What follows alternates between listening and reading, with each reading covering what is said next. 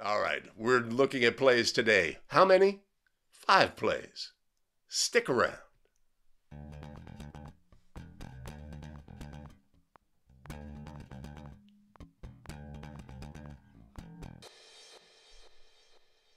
Greetings and welcome back to another edition of 5 Play Friday, the show where we take a look at plays, analyze the positioning of the crew, were they working the system, correct official make the correct call, crew communication, demeanor, all of the things, so that we can get better as basketball officials. Greetings again, everybody. My name's Greg Austin with thebetterofficial.com. We craft video to help basketball officials get better and take control of their officiating career. If this is the video content you find valuable, be a great time to do all the things. Hit like, hit subscribe, hit notify so you don't miss out on any of our new content. We live stream every Wednesday and Friday. We are always working to improve as basketball officials. Today we're looking at video because that's the #1 way to improve, to look at plays, see crews, see positioning, see habits and fundamentals. When we analyze our game video, habits and fundamentals are what we are looking at. Are they positive habits? Are they positive fundamentals? Do the habits and fundamentals have room for improvement? Analyzing our own game video then, those are the things we're looking for so that we can get better as basketball officials. Now, obviously, we want to get plays correct, right? We analyze game video. Yes, we got that play right. Yes, we got that play right. Got it wrong. Here's why. And then we analyze why. Why did we get it wrong?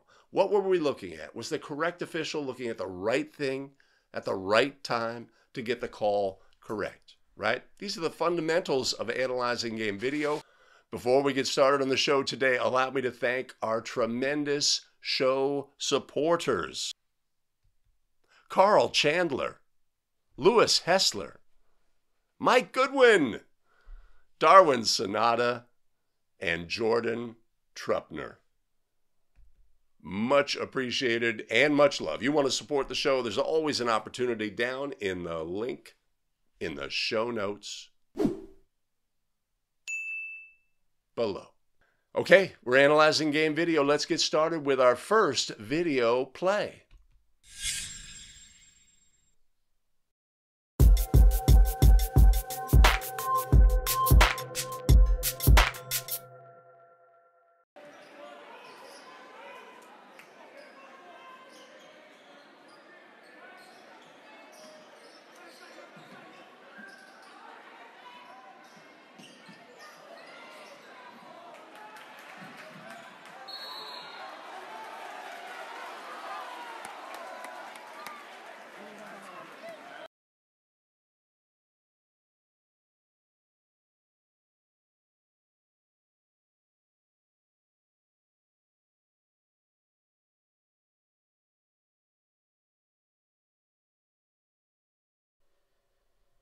All right, here's that play. You know that one, a backcourt play. Chris Janish, South Dakota, submitted the play. Appreciate that, Chris. Awesome.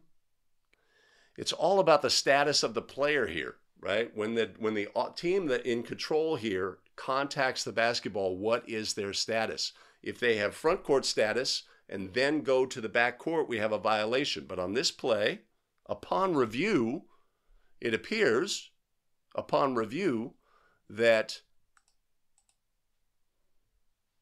what we have is the defense was the last to touch in the front court.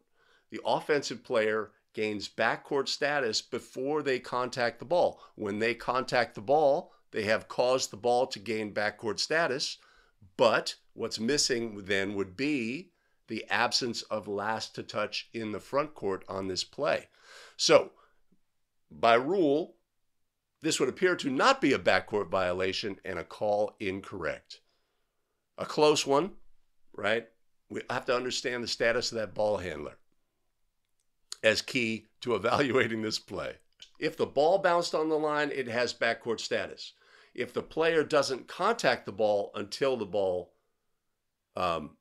they have backcourt status, close play.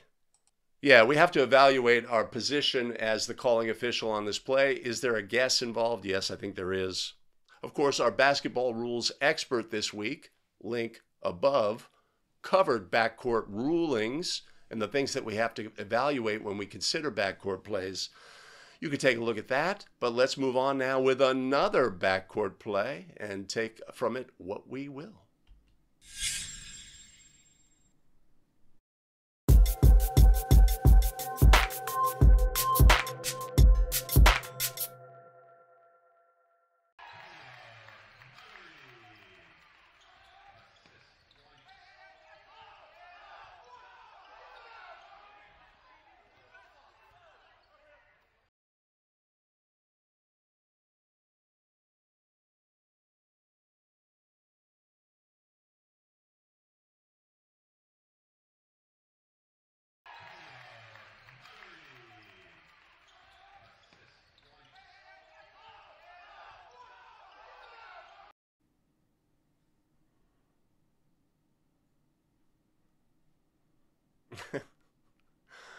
All right.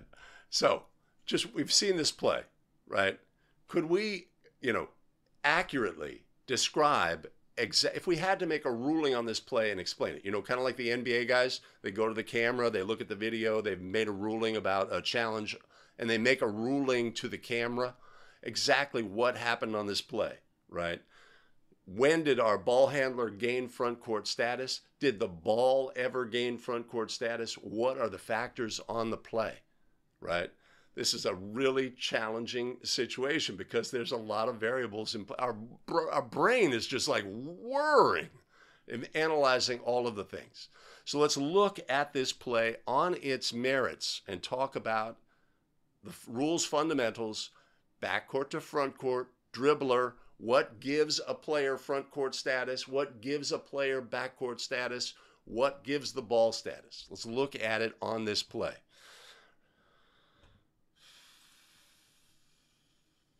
Okay. So our ball handler is dribbling from backcourt to front court. When does the ball gain front court status by rule? With a dribbler moving from backcourt to front court, 3 points. Both feet and the ball must bounce or contact the front court. And in the absence of that, the ball has not gained front court status. Does that occur on this play? Dribbler, and then picks up the ball here. What is the status of the player when he picks up the ball? What gives the player that status? The player is contacting the backcourt when they terminate the dribble and put both hands on the ball. At that point, their dribble is terminated. They're no longer a dribbler. Moving backcourt to front court does not apply anymore, right? This is one of the challenges in adjudicating this play. But the ball becomes loose. They muff the ball. They fumble the ball. They do not gain control of the ball. The ball bounces in the backcourt. We had a player with front court status. Ball then has player has backcourt status, right? Backcourt status. The ball then gets loose and bounces in the backcourt. Player in the front court. What is their status when they contact the ball? Right? Let's take a look. There's so much to process on this play. When they contact the ball, are they in the front court? Are they contacting the ball here or not until where they're in the backcourt? And is that a factor on the play? Our brain is getting this stimulus constantly during this play, right? If the player contacted the ball and they had front court status here, the ball gains front court status, and then they step in the backcourt. It doesn't appear to be that's the case, but there's so much going on here for us to process, right? And this sort of highlights one of the facts about backcourt plays is they don't happen in an instant. It's not like a player stepping out of bounds. There's a lot of variables involved here. Status. Dribbler, backcourt to front court. Now this player has front court status. Then the ball bounces in the backcourt. What's the player's status when they contact the ball? And evaluating all of these things against a fundamental formula, team control on the court, first to touch in the, or last to touch in the front court, first to touch in the backcourt. Heavy processing on this play. In the end, I don't believe a violation has occurred on this play, and it is called correct. But it is, we have to recognize it for what it is. It's got so many variables going on that it is super challenging and a really tough play to adjudicate. Thanks, Don Cash, for submitting that play. If you want to submit a play for analysis on 5 Play Friday, I'll put a link on the screen and a link in the show notes below. Submit your play. Let's talk about it on the show, and we can all get better. All right, thanks, Don, for that great play. But let's now move on to our next play.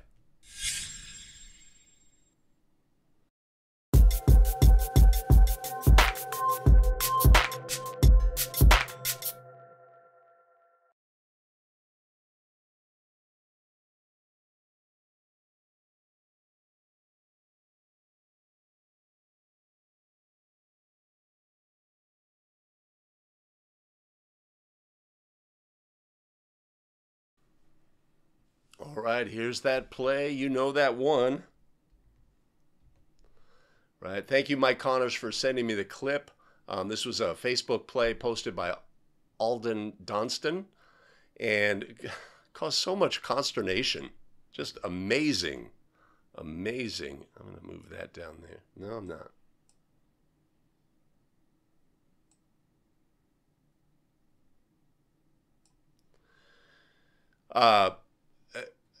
Amazing that many officials see this play and they think that the batting of the ball by the player with front court status towards a teammate in the backcourt status was some sort of controlled tap or controlled pass or directionally infused batting of the ball, which in some fashion gives team control on this play. But on this play, the batting of the ball does not establish player control and thus does not establish team control. If we rely on the rules book defines what establishes player control, which is what would establish team control in this scenario. Team control, or rather player control, is established when a player is holding or dribbling the basketball. This gives the team player control, which then gives the team control. To have a backcourt violation, we must have team control on the court. On this play, we have an absence of team control until the player catches the ball in the backcourt. They have caught the basketball. They have established player control, which establishes team control on this play. Now, this play it causes confusion in the mind of many officials because this was clearly an intentional act by the player in the front court to bat the ball towards their teammate, right? And so since it's an intentional act, many infuse the player's actions by saying, well, this thus establishes control on the court, right? But there's a disconnect. The rule is clear. And when we try to sort of take what our mindset is about this play and say, no, I'm making a judgment that a control was established by the player batting the ball because they did so in a controlled fashion, what we're doing is we're saying, I'm going to set aside what the rule actually is, and I'm going to let my sort of sense of the play override the rule. Common sense, as it were, right? Right, but of course this can get us into trouble on this play. So this is a legal play by rule because player control is not established until the ball is in the backcourt. It's a jump ball scenario as well, right? Are we ready, as when we toss the ball up, are we ready to adjudicate a tough play like this or a play that's potentially tough? In the end, I don't think it is. But when we analyze our own game video, we're always looking for how ready was I at the opening tip to adjudicate the play. This crew got it correct, and we like getting calls correct. All right. An excellent play scenario to review, but let's move on now to our next play.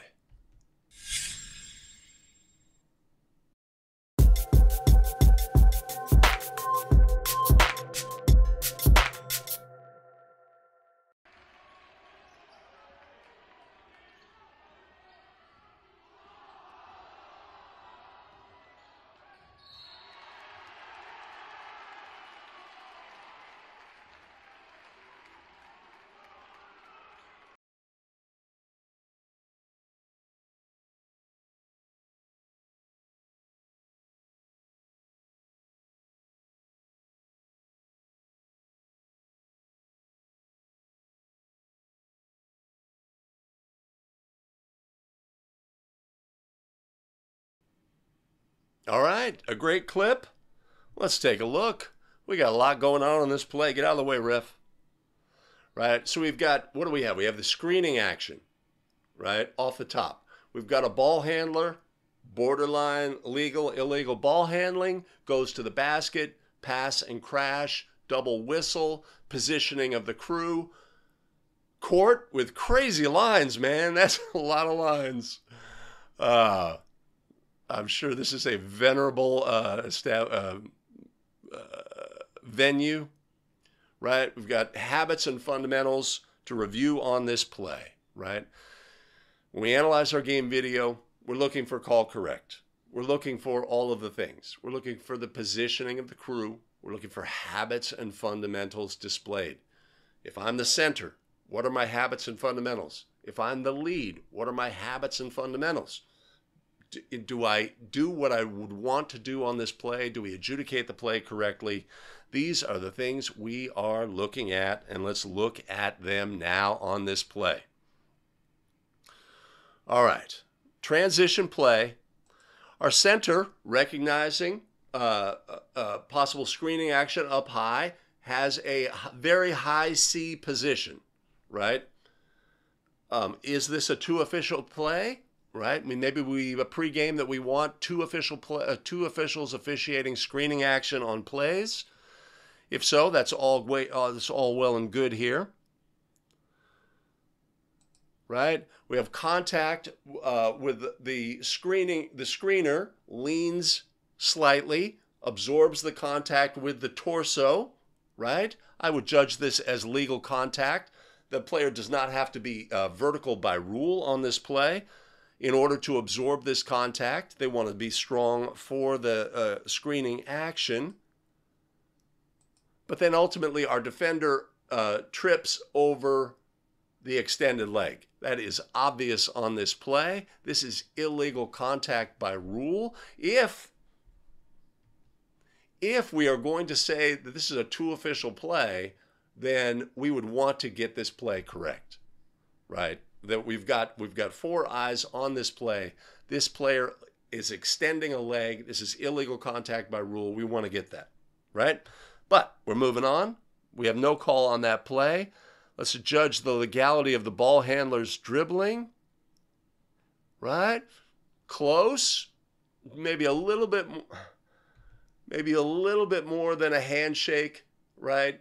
A little bit, just a little bit under the ball, skilled ball handler, right? No call on that play. That's the way it is. And then ultimately a pass and crash at the basket. This is a super close play, right?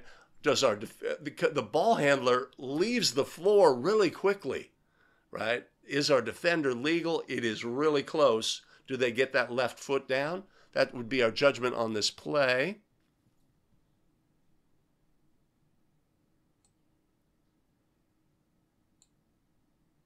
How about that? But in the end, both officials have a team control foul on the play. All right, habits and fundamentals by the calling officials.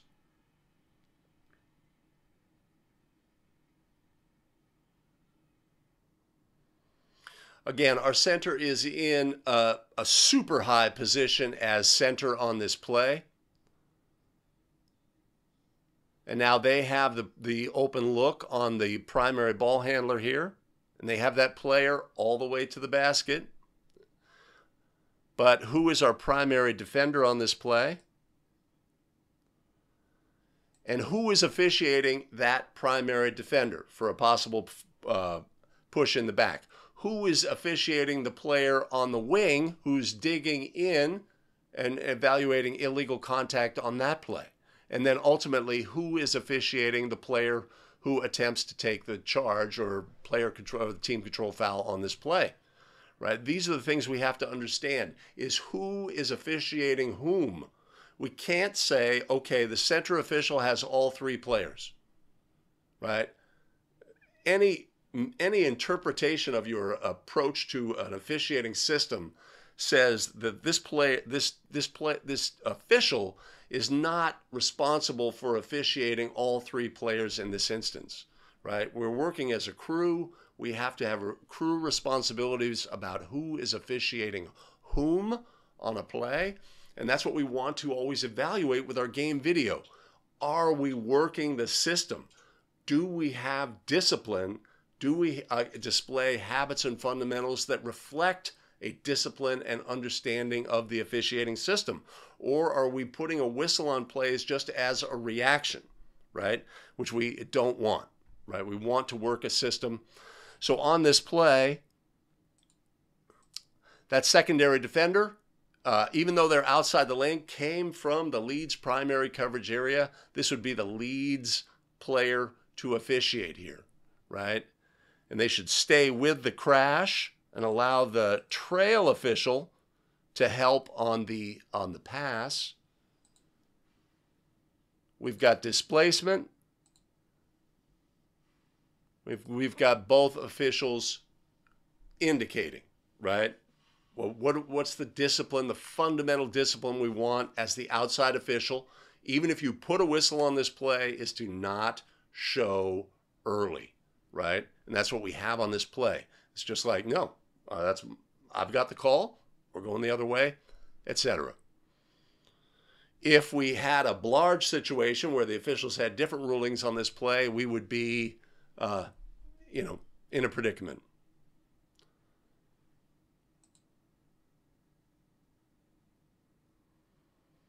So on this play, we've got illegal screening action here. Borderline ball handling action here. A double whistle when we shouldn't, and a display of an indication from the outside official of their call not recognizing the double whistle or having discipline on the play, working the system. Right? So that's what we have on this play. A great play submitted by Chris Janish. Again, if you want to submit plays for 5 Play Friday, there will be a link on the screen and a link in the show notes below. But before we move on from this play, we have to say, look at this fantastic clock. What the heck do we have going on here? That is tremendous. We need feedback from Chris on this venue. That is some zany action. Zany. The screen and the ball handler, right? Like, what's the intensity on the ball handling action? That's something we can look at as well. If we recognize what the trail is officiating on this play, what would we say the intensity of that on-ball matchup is, right? It's, get out the way, ref. The intensity is above average, right? But this is not like the defender is right up into them, and there's going to be, this doesn't allow the trail official on this play any opportunity to perceive the screen that's coming next. I don't think that's the case on this play. I don't know that that the trail would not be able to officiate this play on its merits on their own, right? This is, no, I've got to go help on this play. Now, we may have pre-gamed on this play. This is how we're going to handle the high screen. We want 2 officials, etc., on the play. We like that play. It gives us a chance to evaluate positioning of the crew, all of the things, crew discipline, habits, and fundamentals, and that's what it's all about. When we analyze game video, is getting plays right? Sure, that's one thing. Analyzing position, habits, fundamentals, because these are the things that we can, if we improve our habits and fundamentals, then we've improved ourselves as basketball officials. If we make the correct adjudication about a play that we see in video, that's great. That's great that we have that understanding. But what's going to allow us to make those correct adjudications on the court is having the habits and fundamentals that put us in the right position to have all the information we need to make the calls. So the greater value that we could take as basketball officials, when we analyze game video, is analyzing the positioning, the habits, and fundamentals of the crew that put us in the right position at the right time to make the right call. Awesome. Let's move now to our next play scenario.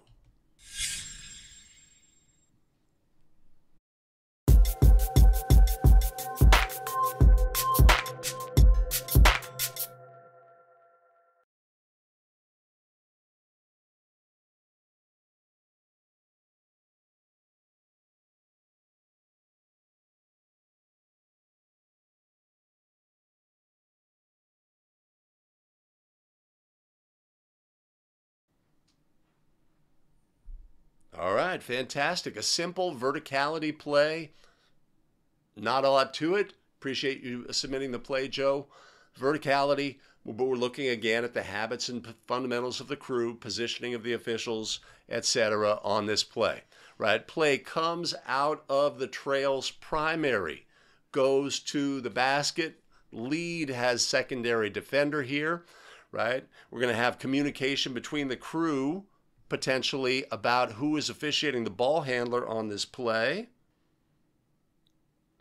Ball comes, this is the trail's primary coverage on this play. The trail has the primary coverage on the defender. It's close, right, to the lane line. The center official has nothing going on in their primary. They're certainly going to have an opinion about this play. We need to know whether there is any sort of push from behind. So it's important not for the trail official here to officiate this play all the way to the end. We note that the center official would have a look on a potential push in the back on this play. That's not what occurs. We've got a defender who establishes their position on the floor prior to the offensive player going airborne. This player is legal. The principles of verticality apply here. They are golden in their ability to elevate off the floor. They take contact. Are their arms completely vertical? Right? Does it matter? No, not on this play because there's no arm contact. We have torso contact on the play. Legal. We have some displacement of the defensive player. Does this rise to the level of an offensive foul? No. No, it does not. These are players playing basketball, and we love it. We love legal defenders in our game. Right now, we notice that on the rebounding action, both officials, outside officials, detach. Initially, it looks like it's going to be a clean rebound or a clean control by White right here, right, which sends a signal to our brain, okay, we're going the other way, but the ball is quickly lost. Notice that our trail official recognizes that and freezes. Excellent. That's what we want because we're going to continue to officiate the play from there. Don't love the position of the lead here with that body position of being perpendicular to the end line, right? But has a great look at the play. No call. All is well. Properly adjudicated on the play. Right? Verticality plays, if we see that defender and their legality, they take contact, right? We love great defense, proper defense, verticality displayed, etc. We love strong players who are able to absorb the contact here. Everything's very clean and easy to adjudicate. But even on a simple play, we can analyze the habits and fundamentals of the crew so that we can get plays right when we take to the court. The center is working a little high, and there's really no reason to be on this play. Right?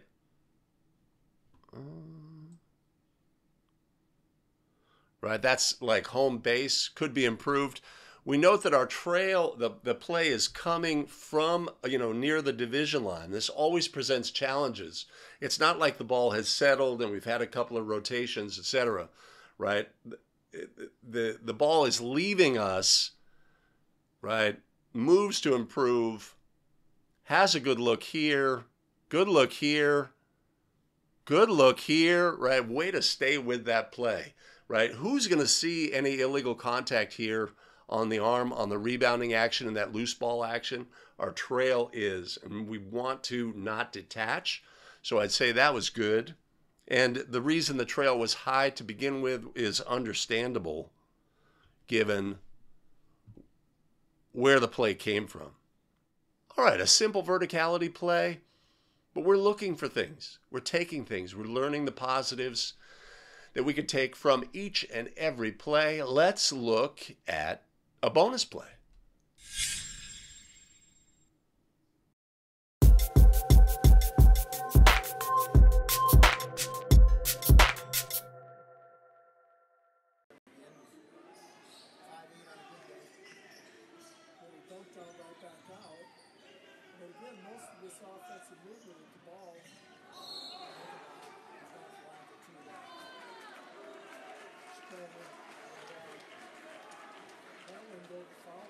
First off, but pretty easy first two shots. Yeah. I shouldn't say easy, but it's kind of nice to get your shots and go and defend. So, there's the fifth which I missed.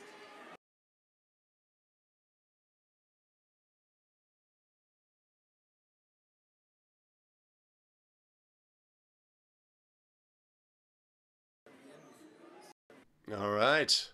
Fantastic. So, lots going on this play for us to talk about, right? As working as a crew, call correct, habits, fundamentals. Again, that's what we're looking for when we analyze game video. Not, if there's a mistake made on the court, fantastic. I can learn from mistakes. I'm going to learn from my own mistakes when I make mistakes on the court. If I can learn from others' mistakes and watch them make mistakes, that way I can learn and not make the mistake myself, right? That's a win-win. We like that. All right, our trail, working very high, working onto the court here. Where would we want our trail to be? Right about where that fan in the, the camera angle is where the look we would want on that play. But we are out of position to start, and that is just the way it is. Let's move on. Right, ball goes into the lane. We're in the middle of the lane area here, and the ball goes to the center's primary coverage area. Right, that is clear. This is the center's primary coverage area. What do we expect? We expect a rotation may occur. We expect, as the trail official, that we may become the center official, and we start moving down and moving away from that action so that we can find something else to officiate. That would be the habit that we'd want to display here. And the ball goes to the wing, right? So when the ball went to the center's primary, we would expect a close down by the lead. When the ball goes to the wing, we would expect a rotation by the lead. That would be the expectation on this play. We do have a player coming weak side. And now we have on-ball action right in front of the center official. We've got a block charge scenario. And we've got a trail official who their first signal is block, even before they put a fist up. Right? So you could analyze your game video and say, is that something I want, to be, because it's an immediate response, right? It's a habitual response. Do I want that? When I'm making a call, you could say no, that's a habit that I should try to eliminate and get that fist up first. Only good things can flow from having that fist up first on that play. Our center official has a whistle on the play as well and holds, right? Discipline, there's really no opportunity to have a discussion, right? Because the only thing we're going to do here is go with a blarge. We're not going to come out and say, no, partner, that was my call. We're going to have a player control foul, right?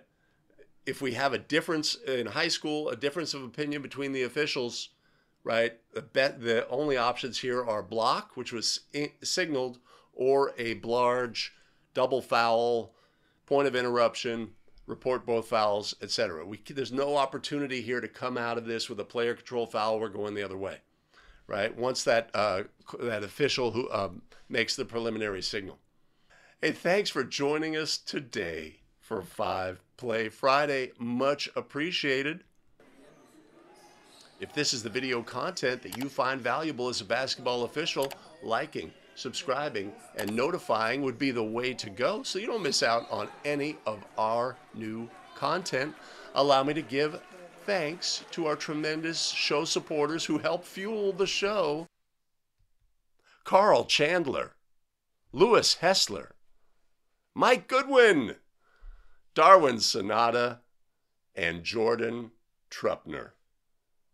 Much appreciated and much love.